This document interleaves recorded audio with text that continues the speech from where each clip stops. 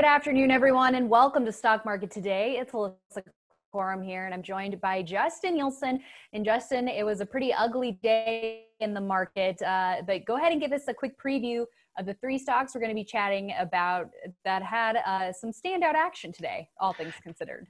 Yeah, so we'll definitely talk a little bit about, kind of the difference between swing trading and position trading and how that might have affected your decisions today. But there were a few stocks that are setting up still.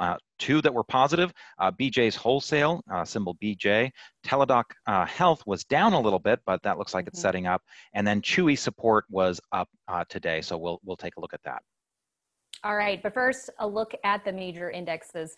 Here's a chart of the NASDAQ. We saw the tech-heavy index falling about 2.2% for the day. The Dow closed down 2.7% on the session, and the S&P 500 down 2.6% for the day. So, Justin, put this in perspective for us. Was yesterday's action, in hindsight, a little bit of a warning sign here? Absolutely. I mean, whenever you have a close at the bottom part of your trading range, that's called a downside reversal, and it's something that you expect weakness to follow.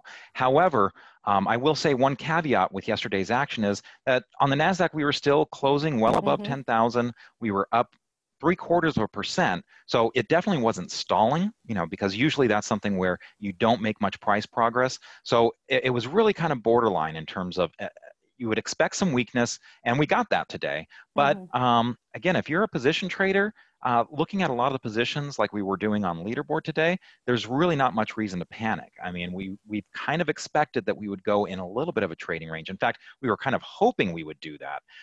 The market has been so strong, it has just kind of completely ignored all of our thoughts of potentially flattening out for a little bit, and it just continues to go higher. But, we did break out into new high ground yesterday, pulled back below 10,000 today. So, again, it would be very normal for us to kind of enter into a little bit of a trading range. We've got that rising 21-day moving average line, the green line on your screen. That could be a nice place to get support. That's where we've been getting support all along the way up. So that's my first line in the sand, looking for support for this market right now on the NASDAQ.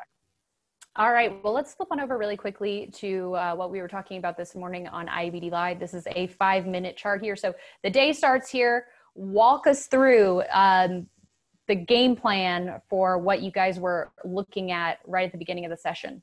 Well, and Mike Webster kind of, he's our head market strategist, and he kind of brought up that, you would expect some weakness going into today. Now, it was starting to look like things were just fine. We were, in fact, on Swing Trader taking profits on a few things. But then news came out that coronavirus spikes in a lot of states, especially our state here of California, that kind of threw markets a little bit, and so you saw that decline. And so we were kind of talking about this real time as it was happening. We saw the NASDAQ composite undercut its lows for the day, and that's where we were saying, hey, you know what? If you need to take some defensive action, again, if you're a swing trader, that's where you're going to be taking more aggressive action, because you probably haven't been holding on to things for very long and you don't have much cushion. However, if you're a position trader, that's where you're starting to look at your weaker stocks, see if you need to reduce exposure just to kind of get yourself off margin, because the expectation a lot of times is that you're going to have some weakness continue. So at least another day of weakness would be completely normal here. But then the good news is keep stocks on your radar, on your watch list, because we might see reversals if we do get support at the 21-day line again. That has been a great opportunity in the past month or so for new opportunities for purchases. Or ads. That's such a good point. You gotta look for those opportunities during this time instead of just feeling panic. Yeah. It's hard. And I think Arusha was talking about that today too. It's it's hard to remember as you're seeing all of these stocks come in and you're looking at the money that you're losing in your account, that you really should be kind of keeping an eye on those stocks that are setting up, potentially getting support at the levels that we tend to look at.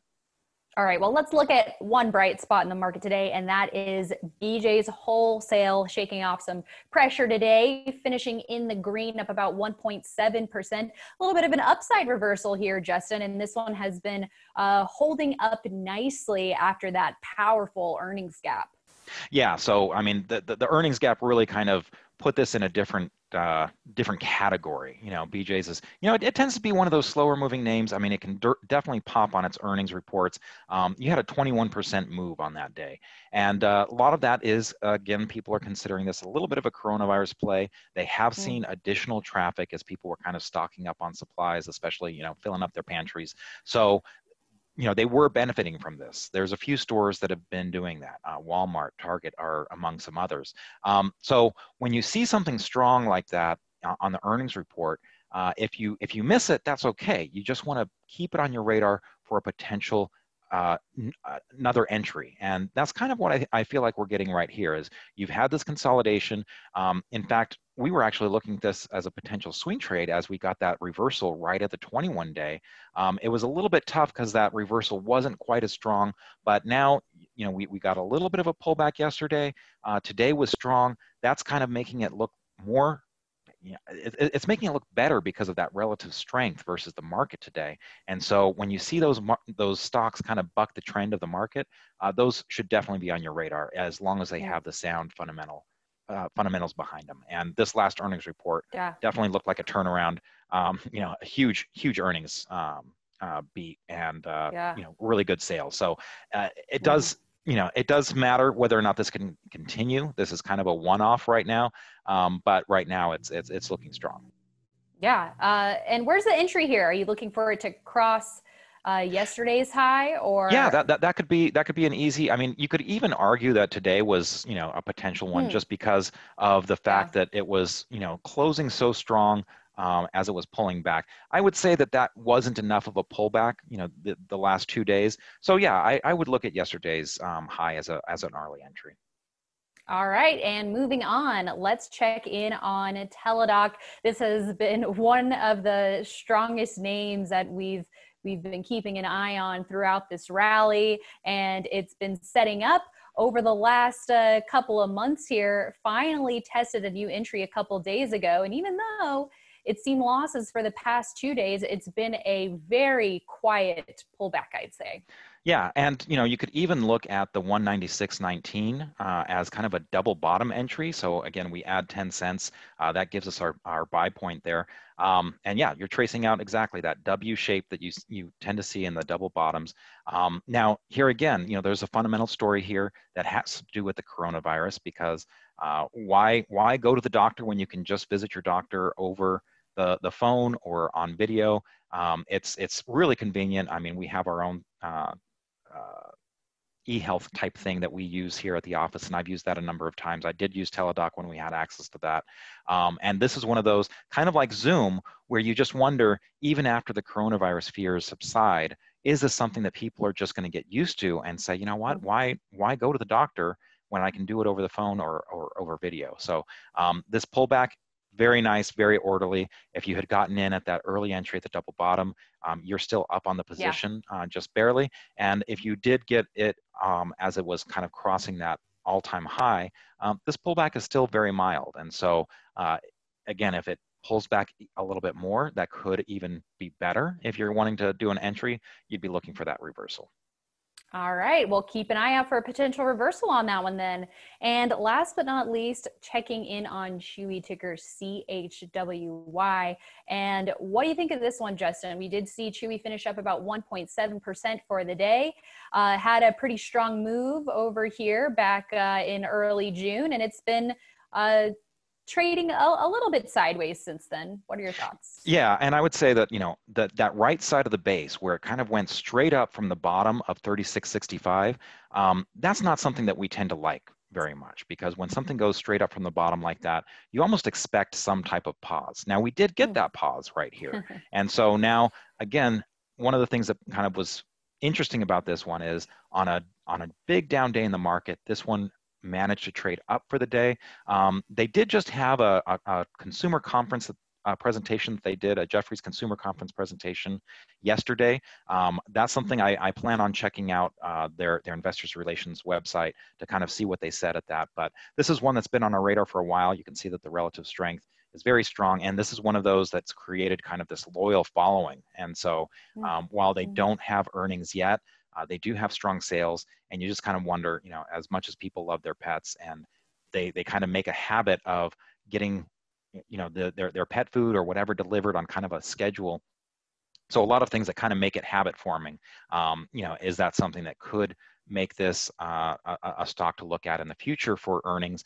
Or again, is it actionable right now, even without the Right. earnings, because of that strong story and strong sales growth? So I'll be interested in taking a look at that Jefferies Consumer Conference on their website as soon as I can. But you would consider this still actionable within this 5% Yeah. buy range here? Exactly. It went right back into the buy range, and that kind of makes it, in fact, a little bit more interesting to me because, again, I had missed this one. Again, that move straight up from the bottom made me a little bit too nervous, and so this is kind of giving me another chance at this stock. All right. Well, those are 3 stocks for your radar, and we're going to be talking about a lot more tomorrow morning on IBD Live. We're going through at least 25, maybe more stocks a day on our morning live stream, Justin. Yeah. There's definitely. I mean, we try to hit as many stocks as we can. Not only that, but we're trying to answer questions, as well. So stocks that people bring 25 up. pretty in depth. Yes, Really in depth, right, exactly. Yeah. And then of course we have the lightning round that David Hatman Chung introduced. So we try to get to as many stocks as we can. But more importantly, as good as the stock ideas are, I think sometimes it's that strategy kind of discussion. So we talked a lot about strategy today. We were talking, Chris came on from his vacation, showed his obsidian, rock hounding that he had done, but also talked a little bit about what he was doing in terms of hedging his portfolio because of the weakness that we were seeing. So it's not just about the stock ideas, it's also about that overall strategy. Whether you're a swing trader, which again, you might have been doing some more aggressive selling, or like on our leaderboard product, we didn't take anything off today because we have good profits on a lot of our stocks, and so it just wasn't necessary. As bad as the day looked, our stocks looked like they were holding up okay. So again, that strategy is very key on IBD Live. Yeah, a ton of great perspective and looking at things from multiple viewpoints. Yeah. So you get a little taste of everything. How the team is handling things. We hope you join us. Check out more information at .com/IBD Live. But that's it for today. Thanks for joining us, everyone, and we'll see you right back here tomorrow.